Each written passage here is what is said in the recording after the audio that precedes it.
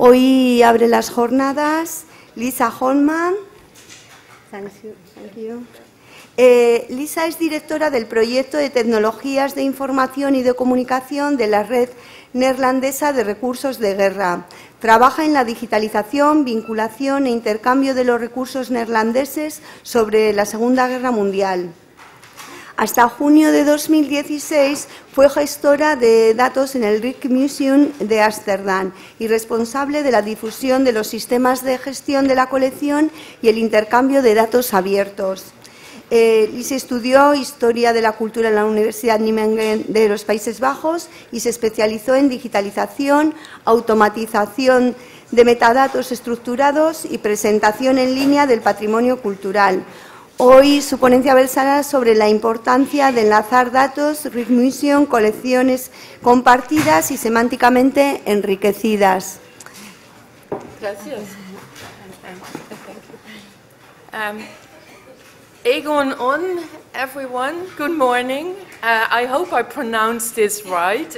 My taxi driver yesterday taught me these words. Good morning.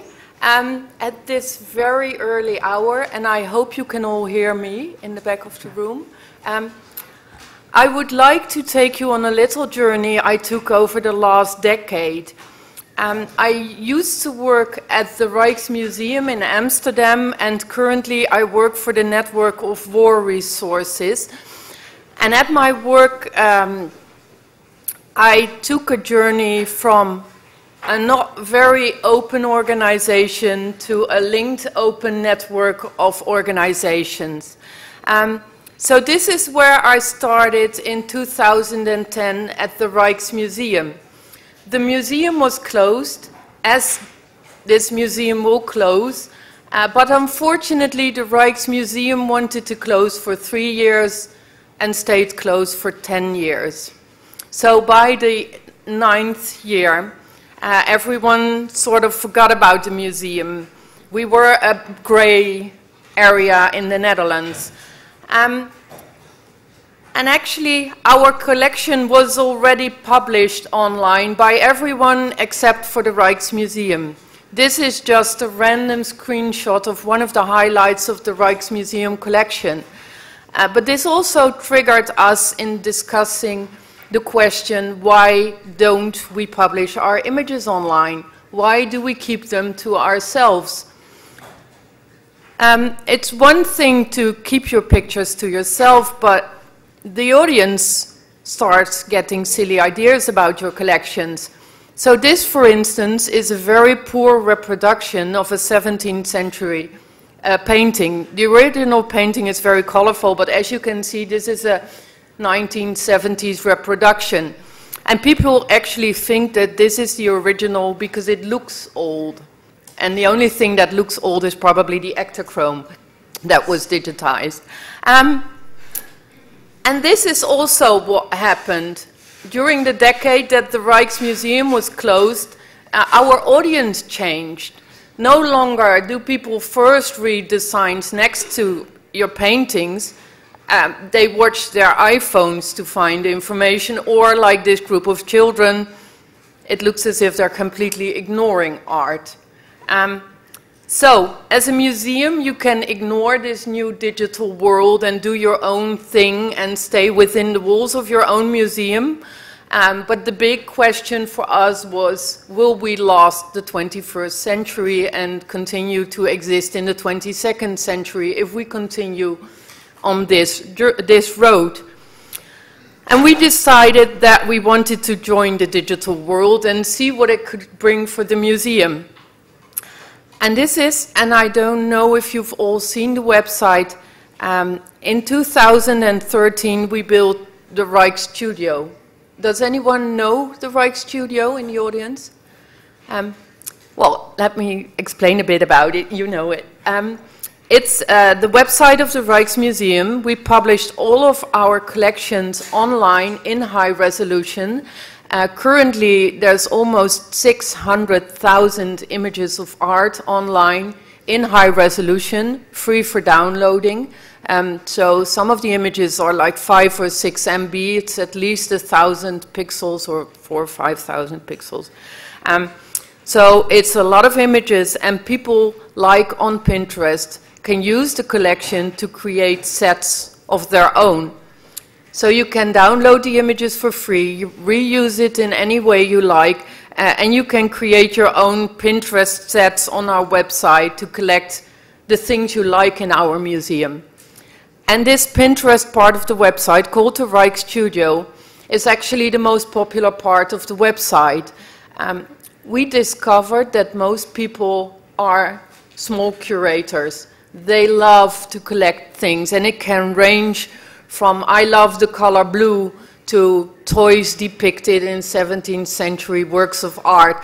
There's one lady collecting brushes to clean fireplates, and she found 500 in the collection of the Rijksmuseum. And as you can see, since 2013, 600,000 sets were created by all kinds of people. Most of them don't work in the museum. Most of them don't even visit the museum because they live in China or New Zealand or the US. But they played with the Rijksmuseum collection, and they are aware of the museum and of the art in the museum. So they're learning something without visiting the museum. And the website had a huge impact. Our old website got maybe 10,000 visitors a month, and we were really proud of that kind of numbers. This website draws somewhere between 300 and 500,000 visitors a month. So again, showing the collection, making it available for people to play with it, has a huge impact on the museum and the awareness of people about the collections of the museums. And this is, again, everyone is a curator. One of the things that struck me was that people find things in the collection that we couldn't find. The collection of the Rijksmuseum consists of 1 million objects, so you tend to forget specific parts. And this is a person that found something about Japan in our collection. And you know, it's great attention for this very tiny part of our collection. At the Rijksmuseum, we declared our collections open. It was in 2012, that was a very radical statement. We had a long debate internally because we literally said we're not going to sell images anymore. We're going to give up this business model. We're an ICOM organization. We promise to share our collections with everyone. So let's start share it and see if we can make money from other activities, but not from selling individual images. And when we said open, we also figured we wanted to open the collection for technicians, other app builders, other web builders, scientists, and so on. And this is when I currently call it the API mania started. An API is an application programming interface, and if you say that you're open, you're of course also, you know, you build an API. We didn't know for whom we would build an API. We knew nothing about APIs, but we just did it. And it was fun, but it's a lot of technical stuff, and no one understands what you're doing, and not even the whiz kids, you know, that work with computers know how to deal with your collection information. Especially since we didn't just share a couple of objects, we shared 200,000 objects. So we actually caused some panic with programmers about this. So in the end, it was a big success, but it was for completely different reasons. No one understood the API, and it was, you know, just sitting there until the people of Wikipedia or Wikimedia, this is Wikimedia Commons, they picked up on the API. And they got in touch with us and asked us if they could harvest our paintings collection. And we said, yeah, sure, we share with everyone. So they harvested our images and put it on Wikimedia Commons. And as you can see, it's not, for me, it's not a very attractive picture, it's just a lot of images. So we again ignored it for quite some time. And then someone from the Wiki community, he contacted me and said, did you look at your statistics on Wikimedia Commons? I couldn't even find it at first. But here it is, and I don't know if you can, no, it's awful, you can't read it. As I said, the Rijksmuseum website drew 300,000 visitors a month. This is our Wikimedia statistics for July, and as you can see, 14.5 million page views, 1 month, just July. And that is a completely different ball game. That is something that an individual institute can never accomplish on its own. You need large communities like Wikimedia to achieve this. And what is also very interesting is to see, unfortunately, the colors are very bad in the wiki statistics, but I will put these slides on SlideShare. You can also see that there's a big difference, for instance, between the English Wikipedia and the Spanish Wikipedia. People from the Spanish languages are more interested in William of Orange, whereas the English visitors are more interested in Amsterdam. So there's also a differentiation between people from different languages, which again makes it very interesting for a museum to see how you can respond to digital audiences from different parts of the world, and treat your digital museum as a real museum. So this was mind-blowing for us. And well, how do I get from open to linked open? At the Rijksmuseum, it started with crowd involvement. We were doing our own cute things, annotating, and then of course Wikipedia came in and the audience started to respond to our collections. In the beginning they just send us emails like these here, and it's not just rubbish emails, it's real important information. A lot of times it's about interesting historical facts and very specialist knowledge from the audience. So we figured we were onto something. We wanted the audience, all the experts out there, to be involved with our collections. And the first thing we did was we added a little tagger to the website. And this is what happened. As you can see, someone had a great evening, probably with a lot of beer, and started to insult people. So someone is called gay and started to spam us. So there's like vermeerapartments.com and I don't know what is. But this was definitely not the way to go. We had to take down the tagger system because it was very confusing and it was abused a lot of times and it didn't add anything to the knowledge we already had. And now I'm gonna tease you with a horrible slide. But the very basic, simple crowdsource thing wasn't working for us, but we knew that there were people in the audience that had very good knowledge about parts of our collection, and usually knowledge about stuff that we knew nothing about. And this is when we started experimenting with what we call the semantic crowdsource model. So we figured that for most things, knowledge areas out there, there are ontologies or knowledge structures. And a lot of them are available as thesauri or as linked open resources. So for instance, we use the AAT, the Arts and Architecture thesaurus, to annotate object types, object names, materials, techniques.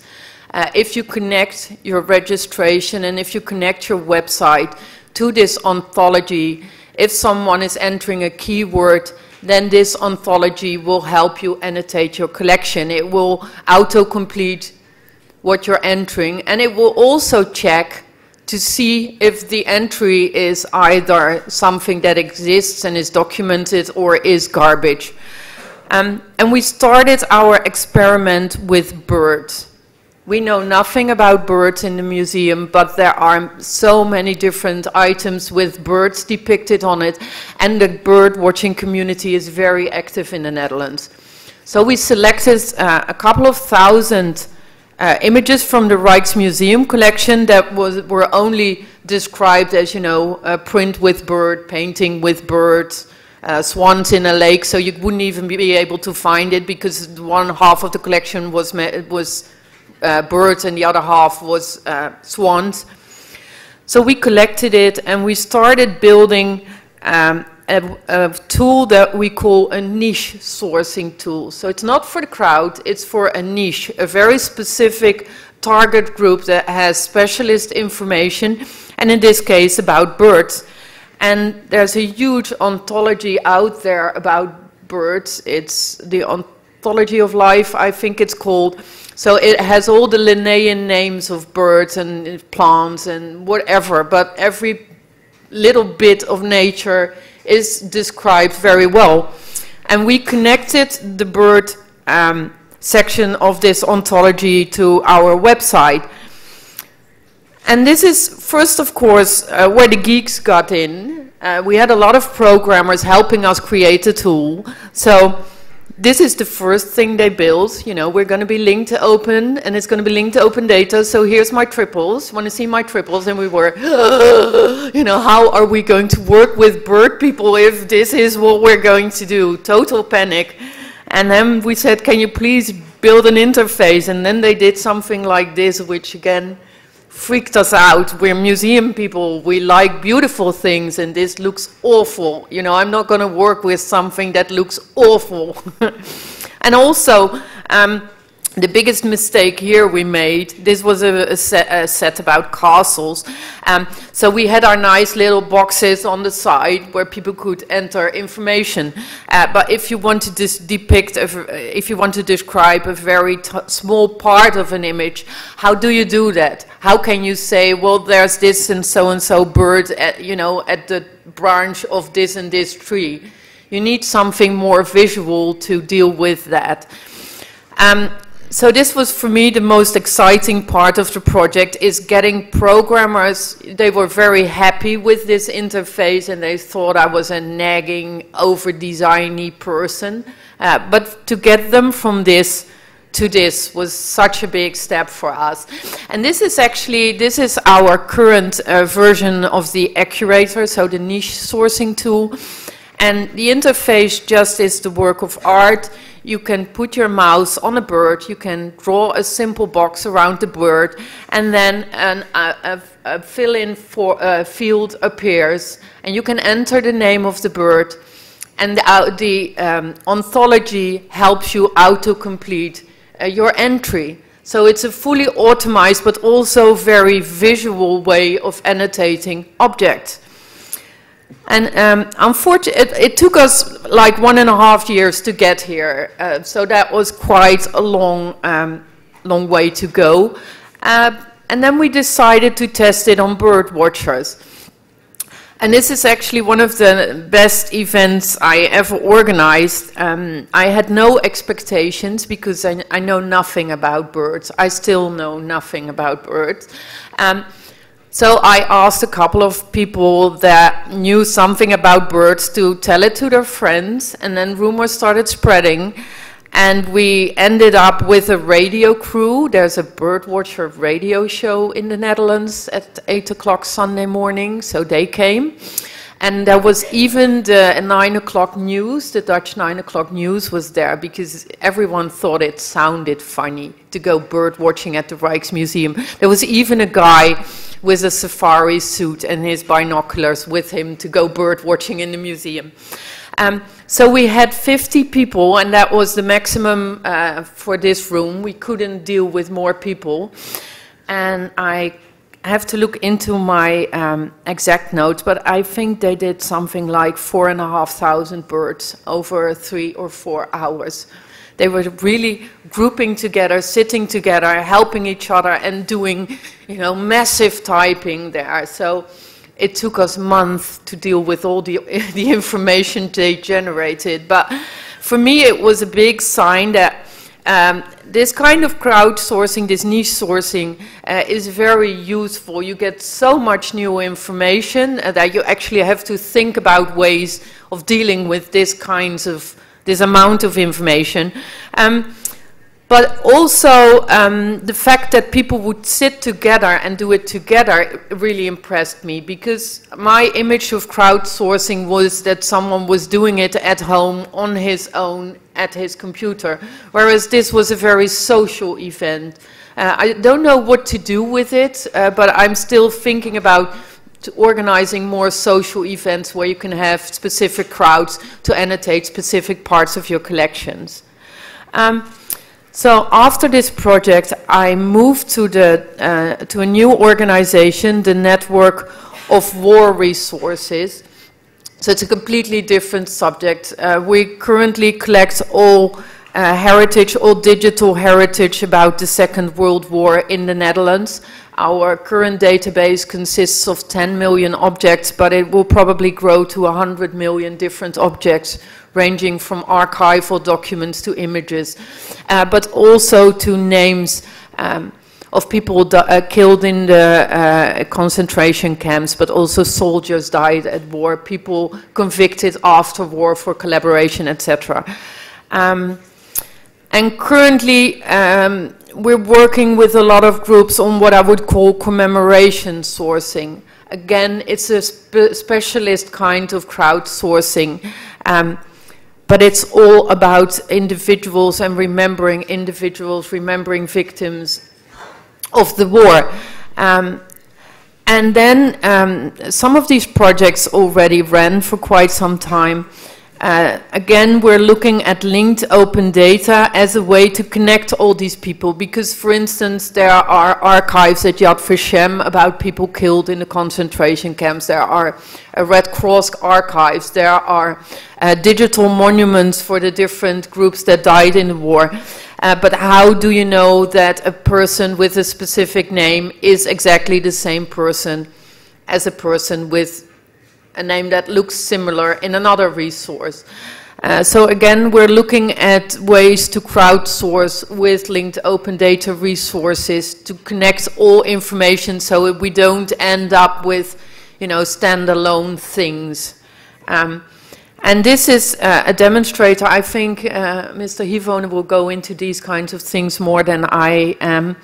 This was a demonstrator built in 2015 to show what linked open data can do for these communities. So this middle blob is a person, and you can see through linked open data, this is, I think, Primo Levi, where he was deported, whom his relatives were, where he lived, and so on and so on. So each blob is a different kind of information, but you can click on them so you can see who his parents were. And when you click on his parents, you can see where they went and who they were related with. And it's really, really beautiful new way of demonstrating this kind of information. And unfortunately, this is just a demonstrator. But you can also, on the left, connect images and archival documents to it. So for me, this is a beautiful example of how we can visualize the Second World War and its massive but very inaccessible documentation that we currently hold. And I'm going to end now, but this is just a way of demonstrating the problem we're dealing with. I'm very sorry that this is all in Dutch, but this is just one out of a million photo or a million archival objects that we have. And all the green arrows point at people and places and events in this specific photograph. But as you can see, it's unstructured. It's just written down by someone. And what we're currently working on is creating new tools where we can extract data from text and link it to resources. And then this is a very visual tool that we're currently testing, because I still fight every geek that tries to pull programming on my on my neck. And this is how we try to combine text to places and names and digital resources that are out there. And that would be my, I hope, my result in the next couple of years, is that through one story you can find many other stories and then just go through the war. Well, thank you so much, and I hope if you have any questions you will ask them.